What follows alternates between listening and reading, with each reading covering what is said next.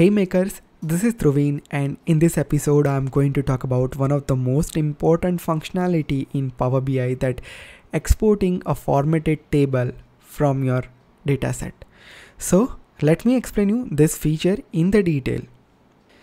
But before that, if you haven't followed me on my Twitter and Instagram so far, please do follow me.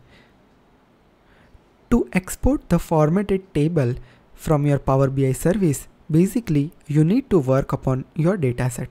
So let's say this is my one of the Power BI workspace, which is modern workspace, and over here I have one dataset for the YouTube analytics. I am clicking on this ellipsis, and over here we have an option that create formatted table, and this is non-premium workspace.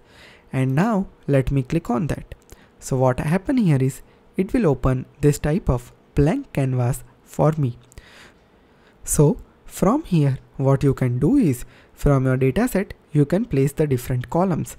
So let's say I wanted to have my title, I need my publish date, I need hashtags, I need category, and I need URL as well. So I am adding all of this information over here. Now let's say I am wanted to do some of the formatting. So I'm just having this bold header, and I just need alternating rows like this. Okay, so it is looking very clean. Okay, so it is looking nice. Now I want to export this. So for that, what you can do is you can simply go to the export, and over here there are different options. And now when you click on Microsoft Excel, it will start exporting to the Microsoft Excel, and it is ready for download. And see, it has downloaded as well. So now let me open that up for you. And here we are. You can see that I didn't lose my formatting, and everything exported with so precise way. So this is amazing. Now we will not lose any of the formatting when we export the data from our dataset. Okay. Now let's talk about couple of cool things related to this feature.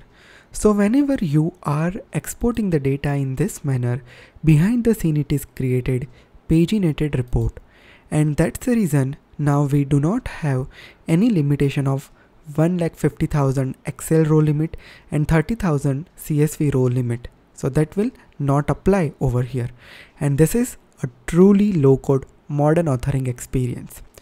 So share your opinion in the comment section. Do you really love this feature, and what you wanted to see as a part of enhancement in this feature? So share your opinion with me. And if you find this video helpful, make sure you hit thumbs up and share it with your connections. If you are first time to my channel, make sure you hit subscribe to never miss any updates from me.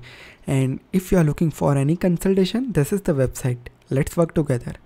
And if you wanted to follow me on other social media handle, all the links are here, and don't forget to subscribe my another channel, Digital Dhruvin. So with this is Dhruvin signing off. See you in the next session with some amazing content. Till then, have a great day. Goodbye.